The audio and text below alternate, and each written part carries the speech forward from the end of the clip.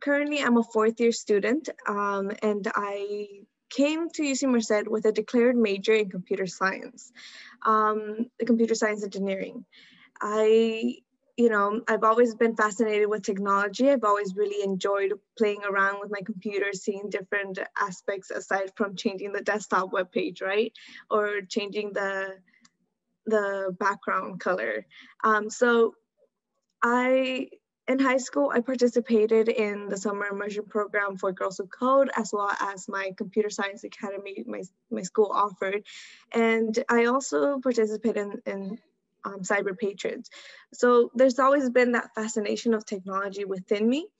And after some struggles with college adjusting as a first generation student, I actually had to switch majors. I switched from computer science engineering to sociology. Now, even when doing the switch and participating with different groups on campus, I was always asked, how is sociology connected to computer science in general, or what that was a giant leap, or all these misconceptions of both technology and sociology being worlds apart. So today I want to help bridge these two worlds together. And as I mentioned, I noticed a large gap between the two. I wanted to bridge that gap to help others understand that unity is best for innovation, right? We are growing in an age where technology is advancing rapidly. And with last year's occurrence, we learned that we need to advance with it as well, right? And so with COVID-19, we saw it at a grander scale.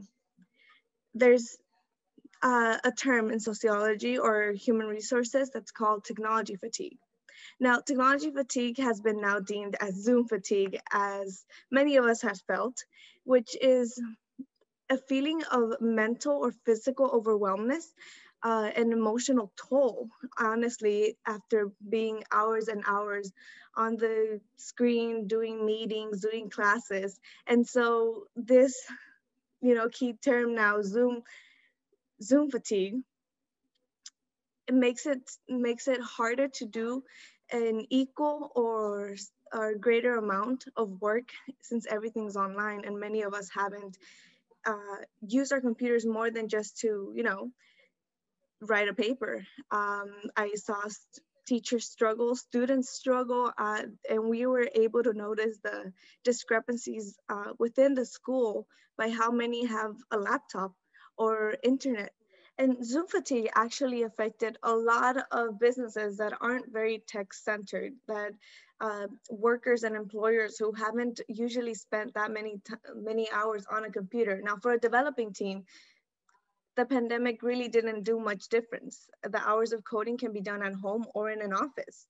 And that's, once again, what I want to point in this talk. During my college years, I participated in an interdisciplinary org called the Q Project. We do events in the community of Merced, and we try to focus all these events in helping our children grow a passion for STEM education and STEM learning, as well as cyber hygiene and cyber education. Through this, I've learned I need every aspect of sociology in a tech environment. Students are grown to choose between the both, either social sciences or a tech education. And so I want to help change that. Instead of an or mindset, I want to help create an and mindset where we mix and unite both of these to create a more holistic student as well as a more holistic employer. Starting from higher education, we can create a more effective world by uniting both of these schools instead of having separate and division within each other. As a young woman, going in as a CSE declared major, it was easily noticeable the gender gap in technology. Programs such as Girls Who Code aim to close that gender gap through early exposure in high school. And these high school activities were my first introduction to technology that, of course, differed to the level of education needed for a college degree in computer science engineering. Now, when I participated in my classes, of course, I didn't see many like me. I'm a Latinx woman, and many of the times the few that were there, few women that were there, were from very different backgrounds than me. They were either financially fortunate or had gone into a computer science major because they have done computer camps or computer coding camps that allowed them to advance their education. This was another thing I lacked for my college education. And so, looking at these factors and other personal factors, I began questioning why I liked coding. I had the idea that tech is the way, ingrained in my aspiration for a better life and better resources. Moving to a social science major, I knew I didn't want to leave the technology world I grew to love, right? But here I also saw the discrepancies and the division between the School of Engineering and the School of Natural Sciences. And so this is where the idea of bridging the gap grew. I noticed my social sciences class stuck to a traditional way of teaching, where our computers were just used to turn in papers, to log on to Canvas, and so on. Even when going to Best Buy, you can see this division. After my computer had broken down, I went there to get a new computer. I was asked, "What's your major?" And as I answered, "I am a sociology major," the associate mentioned, "Well, then we'll just get you this more simplistic computer since all you need to do is just write and that's it." Once again, sociology, or at least in my case, sociology, use technology only as a medium instead of something we can create from.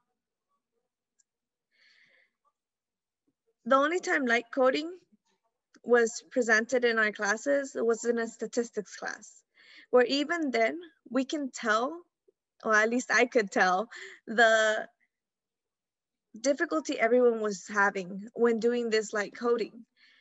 Once again, because we stray away from technology and any of that type of resource. Sadly, in higher education for social sciences, we're only touching the bare minimum when we should be striving to go beyond that. And so I thought to myself during that one class, do I have to choose? Do I choose sociology or do I choose technology? Am I doing the right path by going through social sciences? Should I have stuck to technology? And so on. I realized that I shouldn't be choosing, rather integrating both of these and creating something better. There's still that stereotype of the lonely coder in some basement in a full dark room or something like that and just hacking away. But there's also that, mentality of a social science major partying, not really taking serious what's going on campus, and just socializing. But when looking at giants in different industries, both tech and business wise, this is hardly the reality. Large businesses are looking at a holistic student or wanting to find a holistic student, one that's ready for work or a graduate program, ready to work with any type of coding or tech-based jobs, all while having the ability to talk and present at different levels within the company. This is the core idea with a Google job interview. Technology is constantly changing, updating, and transforming the way we work. By staying in touch with my technology side through the Q project, I'm able to understand updates within technology as well as understand how tech project building works. This has allowed me to grow the ability of explaining certain terms that others might not be aware of. Take, for example, Raspberry Pi. Now, many of us, when hearing the word Raspberry Pi, we might actually think of a pie on a windowsill cooling off, ready to eat. But for the developing team, Raspberry Pi has a whole different definition. They visualize, most of the time, a credit card sized chip with infinite possibilities. This is an example of how understanding just the terminology and the process can help us advance different projects.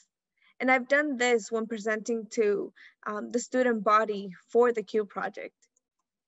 When doing so and presenting to them, with this understanding, there's a better communication between business and tech. In our case, funding and projects. An always growing field in technology focused on this concept is HCI, human-computer interaction. This field itself shows the need to understand social sciences and social behavior to produce a tech product that is able to be marketable, one, useful for our society, and serve best to the target population. As a friend and colleague of mine, Arman Kapoor, advocated in his published blog on RCSA, effective leaders are formatted at a young age, and this is done through early exposure. UCMerced's 2019-2020 data presents 28% of their student population electing an engineering major. Now, the entire school has boasted about being true representation of California's population, where we have about 55.5% of Hispanic students enrolled. And within those students that are enrolled, the majority is first generation.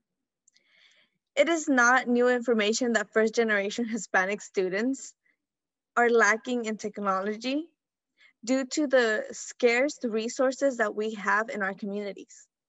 It's understanding that many of us tend to go for soft skills or advocation-based education. And this is because we've been doing it for so long. We've been advocating for respect, acknowledgement, using communication skills to help represent our community. But trying to connect these skills to a tech-based platform can help us enhance our already known skills to a higher level, helping us establish financial security, as well as opening the door for other Hispanic youth who are trying to follow in our footsteps. We see technology advancing, and last year was a prime example for why we need to advance with it. Traditional lectures, traditional separation of schools are no longer fitting. Within our own school, we see that social sciences and engineering fight for funding, for time, for space. I ask that UCMerced leaders, students, and staff to help integrate both of these, to integrate social sciences and technology. I imagine and hope for a world with well-rounded employers emerging from UCMerced and fortifying within our community. Ones that can understand both the difficulties of a developing team, as well as the importance of community engagement and feedback.